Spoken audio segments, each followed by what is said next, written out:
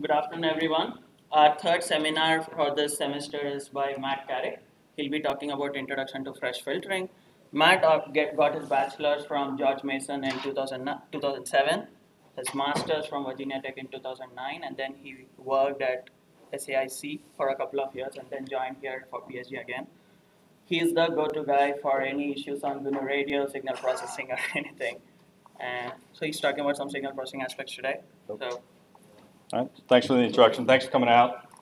Like you said, my name is Matt Carrick. I'm going to be talking about fresh filtering today. So I want to provide just a quick example, kind of scope out what I'm going to be talking about. So there seems to be a lot of talk in the lab on how do you cause interference to somebody else effectively, and I'm kind of on the other side of that, which is how do you remove it. So if you receive, I'll talk about this example throughout the presentation. So you have some desired signal, some signal of interest, which is a BPSK signal here, and you get some noise and interference on top of it. So how do you mitigate that interference? What are your options? So you have a couple ways. You can do it with modulation. If you use frequency hopping, you can use spread spectrum. They're bandwidth inefficient. They're effective though. You can use error correcting codes to try and mitigate that interference. The problem with that is you need to synchronize to the signal to make use of those codes, and if you can't synchronize, you're not going to be able to get there yet. So you have some other kind of options similar to frequency hopping, which is you could notch a spectrum, vacate a band if you have some other bands available to you. May not be possible, but again, bandwidth inefficient. So what are your other options? So one way is you can use a filter to get rid of that interference. So the first way you can start is you say, let's pick a filter W, then we'll figure out what those optimal filter coefficients should be if I minimize the mean squared error. So D is my ideal signal or desired signal. And I have, on top of that, when I receive it, interference and noise. So if you go through this, you get the work from, I think it's Kolmogorov, I don't know how to pronounce it, and Wiener. So this puts us back in 1942 and 1941. So Wiener did it in the frequency domain, and Kolmogorov put it in the time domain. So you get a design equation that looks like this, assuming an FIR filter. So you get this relationship between the optimal filter coefficients and the autocorrelation of X, received signal, the cross correlation of your desired signal D and your received signal X. So what do you do with that? How do you actually get those filter coefficients out? So you write this equation, or basically expand that convolution as a system of linear equations, write it as a matrix, and then you invert your autocorrelation matrix to get your optimal filter coefficients out. So what does this actually look like? So going back to that same example, this is my desired signal, so I have some noise and interference on it. The Wiener filter, what it'll do is it'll attempt to balance how much of the interference and noise you get rid of versus how much you distort the underlying signal. So you see it puts this deep null here. Like I said, the problem is, yes, you get rid of the interference, but you also distort your underlying signal. So there's a balancing act, and you can never remove it perfectly when you have interference that's in band. And we'll talk about this one much more than this slide. But what happens if you have channel effects, you have multipath, and you get a null in your signal? How does the linear filter impact this? So in this example, you have nulls in your signal. So your reader filter is going to attempt to restore this spectral shape, which it will do, but it also amplify the noise and color it, and that's not something we want to have happen either.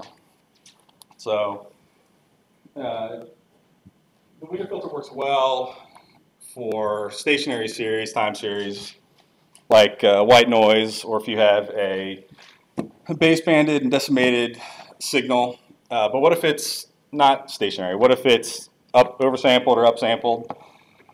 Like most communication signal are, what can we do? So in this case, we have signals that look like this. You have a bunch of bits, and it goes through a symbol map. And then you get out, in this case, a BPSK signal, you have a bunch of plus ones and minus ones. So I have this dividing line. So on this side, it's stationary. So at any time index, the distribution or the likelihood that you get a minus one or plus one is the same. Once you cross this boundary where you've upsampled it, now you have a cyclostationary signal. So this happens to be 4 samples per signal, or 4 samples per symbol. So the signal at the 0th index, you have this probability of 0.5 to be plus 1, minus 1. But when you change the index, so for 0, 4, 8, 12, and so on, you get one distribution, and it's periodic. according to that 4 samples per symbol. And then when you move to the next one, you get a different distribution. In this case, it's trivial. It's always 0. But when you filter it, you get something out that looks like this. So you have a cyclostationary signal. In the time domain, you have this baud rate. But what happens in the frequency domain? So when you have a stationary signal, you have some spectrum according to that signal. You go through an upsampler. And now you have a cyclostationary signal. So if you sit down and work through the math, what happens when you upsample signals, you get perfect spectral copies. I'm not going to go through why. You just have to trust me. So if you look here in the middle, you basically take this piece of spectrum, you shrink it, and you have a copy here, then you have a copy here, here, and then one wraps around plus minus fs over 2. Because we don't want to use extra bandwidth, we then put it through a pulse shading filter to knock these side lobes down. But you can still see we have a copy on this side. This half is the same information as this half. So we have this redundancy. Sometimes you hear, there's a couple ways to describe what this redundancy is. Sometimes you hear spectral redundancy, sometimes you hear spectral correlation.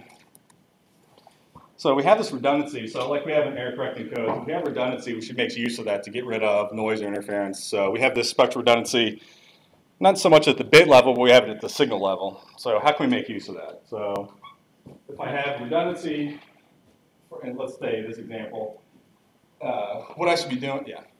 So any signal can be converted to cyclostationary background. If it's, my understanding is if you have a stationary message, you upsample it, you get a cyclostationary signal out. There's other ways to get it. So if you have, let's say, filtered white noise, you put a carrier on it, that carrier creates a cyclostationary signal. And you can upsample perspective.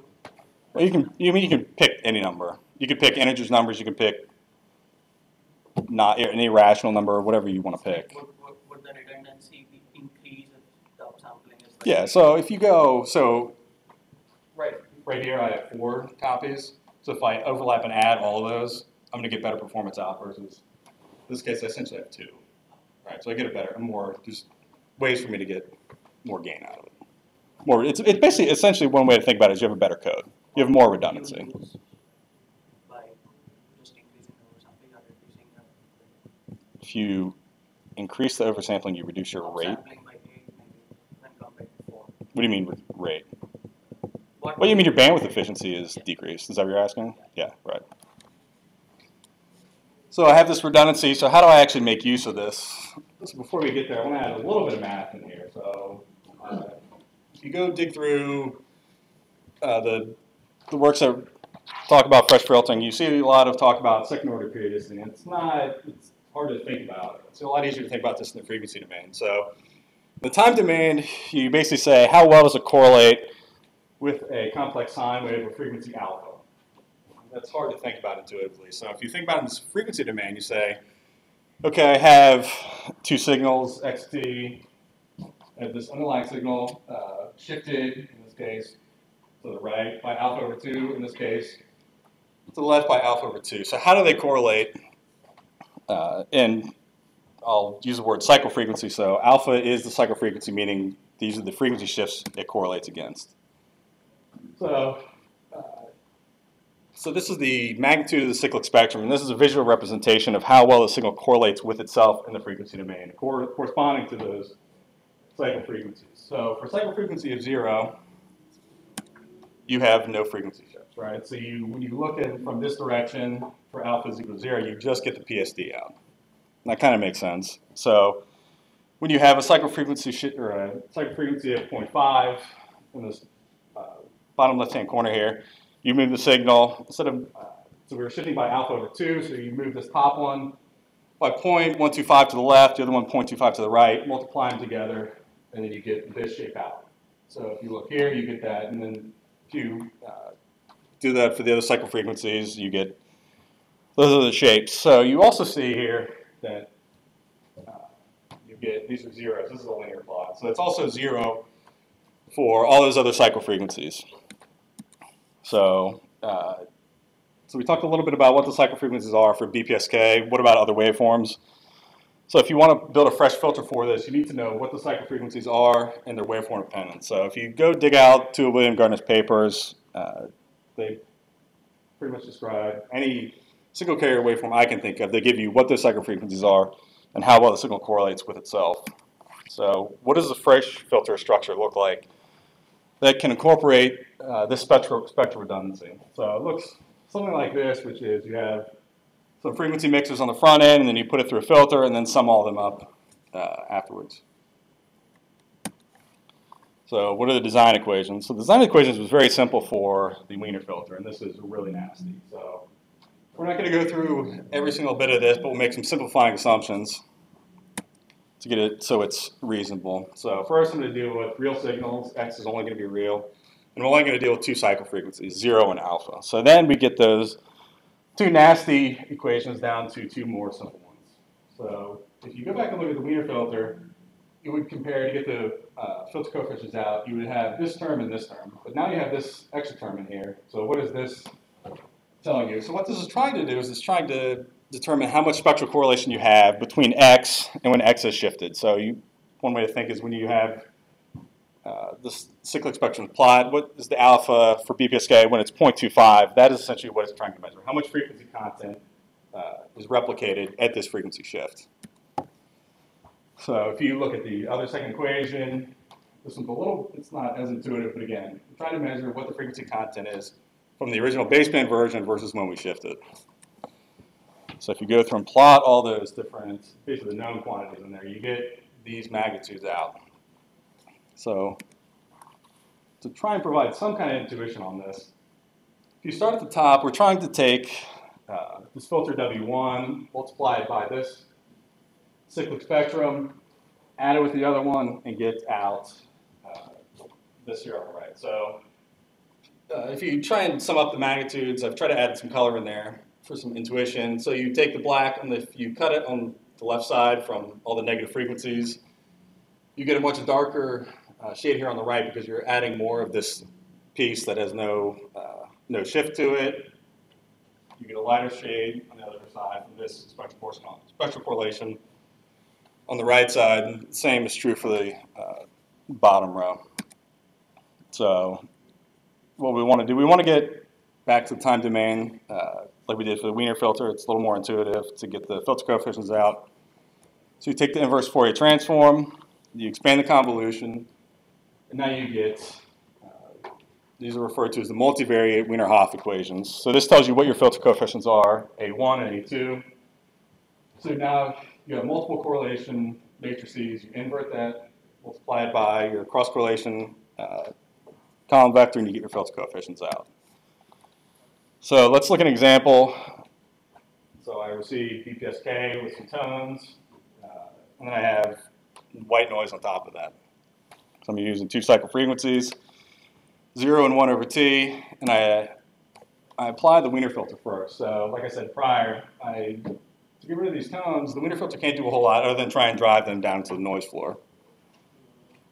So I still get some distortion, although I mitigate those effects. I still get some distortion of the underlying desired signal. But what can I do with a fresh filter or a cyclic Wiener filter? How does this operate? So on the top here, you notch the tone out. If you look at this one based on 0.1. So I notch the tone out with my first filter. So I know because I have a cyclostationary signal, I have these perfect spectral copies.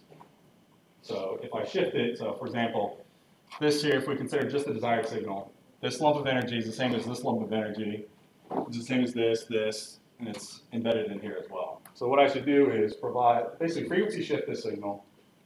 So I know that the information here is a perfect spectral copy, ignoring the noise, from what I just notched out here. So what I should do is bump that signal power, boost it, and then add it where I notched it out there. So when I filter both of these signals, I put them both together, add them up, I get a much cleaner result here. So intuitively, just looking at it, you would think, okay, this is probably a better estimate. So this is just to show the difference. So you can see here, I'm notching it here, but I also get some weirdness. Over here, it's very smooth. And this is just with two cycle frequencies. So what if I start adding, yeah?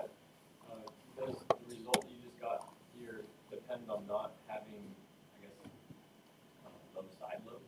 Like if you're trying to filter the signal before transmission to get rid of those side lobes, Mm-hmm. kind of eliminate your ability to do this? Yeah, it kind of what he was saying before is the less spectral correlation you have, which is if you don't have these lumps, you're going to get less gain when you add them up. Does that answer your question? Yeah. So this is chosen. This is a poor. You would never use this filter, but it gives me a better example to present. Does that answer your question? So what if I provide, so instead of just using those two cycle frequencies, what if I use a bunch of them? What kind of gain do I get? So this red line is the performance of the Wiener filter as compared to the match filter. So we'll call that 5 dB. So once I add my second cycle frequency, that second shift, I get, let's call that 8 dB. So I get a 3 dB boost right off the start. And I get these diminishing returns. So why do we get diminishing returns? My experience is what happens is you get the largest gain here because once you have this second cycle frequency, you essentially cancel out the interference perfectly. When you get to these diminishing returns, you're trying to burn through the noise. So one way to think about it is you've added, I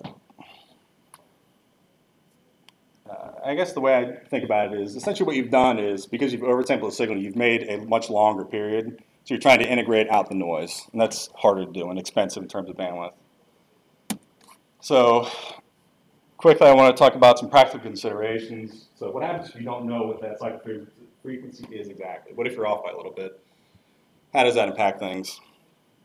So this example talks through it a little bit. So this is a normalized cycle frequency area here. It's hidden, but this is 10 to the minus 5. And so the question is, so I have on this red one, this is my performance of my Wiener filter, and the blue one is my fresh filter. So what's this crossover line right here? So if I just assign some numbers to this previous example, let's say my baud rate's 1 megahertz, my sampling rate's 7 megahertz. This number right here turns out to be 14 hertz, which is incredibly tight. And that's just the crossover point, right? You really want to be up here at the linear curve, which is much smaller. So that is a concern. I also didn't give any numbers on this one, so I want to talk through this a little bit. So the input SNR on this one was 12 dB. My SIR was 5 dB. So when you put these two together, you get an input SIR 4.2. When you get the output, you get 16.8. So this is larger than both of these numbers. So the way I think about this is you burn through the interference almost perfectly. Then you start to eat through some of the noise because you have all these spectral copies. So to try and show you, yes, it's true you burn through the interference perfectly. What if we run this, test over multiple SNR values and over multiple SIR values? So I'm running this over SIR values of 0 dB, 3 dB, and 10 dB, and then I vary the input SNR at the bottom here. So regardless of the signal interference ratio, you basically get down to the noise and attempt to burn through that, irrespective of what the actual value is. So I didn't get to any of my research today for the reason that between signing up for this presentation and giving the talk, I was asked to put a patent through for my work. So unfortunately, I can't talk about today, maybe for another time. So it kind of cuts out a lot of material I could talk about today. So just to wrap up the conclusion, Wiener filters reject interference, but the problem is, like I said, is you start to distort what your underlying desired signal is. Your fresh filter incorporates spectral correlation to reject that interference, so it's another form of redundancy. We can use at the signal level, not necessarily the bit level. So that gives us an additional layer of protection or performance that we wouldn't have otherwise. And then fresh filtering tends to be noise limited. So I say tends to, it's not perfectly. If we have more, we were talking about earlier, if we have more spectral copies, we can start to burn through it, but that's very inefficient. So that's all I had for today. Any questions? So since the 90s, Professor Gardner and students did a series of papers. Why don't you, what are your thoughts about why that hasn't caught on worldwide? Well, it's longer than the 90s, right? I mean, it's been through like 75. So why? I think, in my opinion, I don't know what the answer is. I can speculate. So my speculation is the answer is I think it was ahead of its time. I think. I mean, what were people really doing in terms of digital signal processing in the 80s? I mean, it was pretty limited, right? So now you don't have one filter, you have multiple filters. I think there's that problem. I think some of it is it's non-intuitive as well. So I mean, I sat on this for months and just said I don't know what I'm doing here, and one day it clicked. So I think there's also this need of it's hard to just get in there, get in the field. Isn't it more computationally complex? That we use today right now? More computationally complex is reference to what? Well, that's cyclostation analysis. It's a little something different. I'm just talking about the filters, right? So, work I presented is if you're doing the Wiener filter or approximation to it, you have to do twice the amount of computation, which I don't think that's that bad these days, given that you can get a 3 dB, 4 dB performance boost off of it. I think that's a pretty good trade-off. I'd like to think so, but I don't know. I mean, at some point I'll use it in practice, but I don't know. Any other questions? Have you tried any other higher order modulations?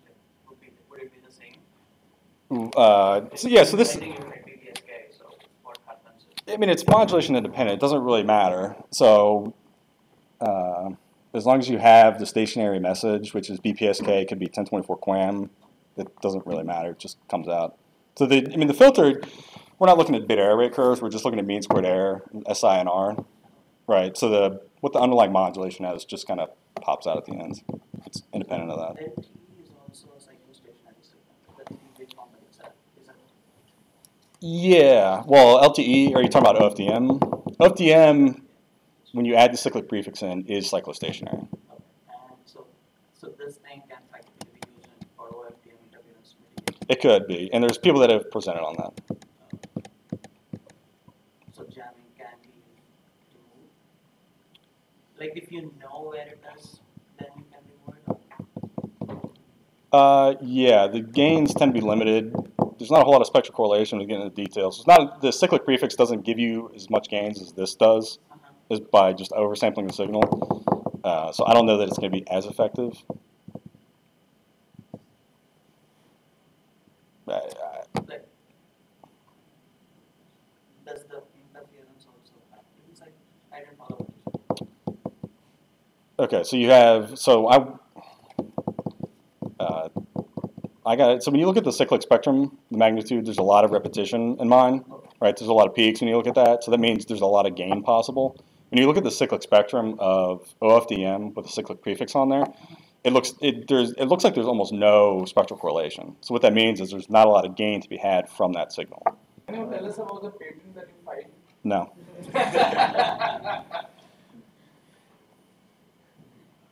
That's it. I mean, we can stay in here all day, but I got nothing else. Let's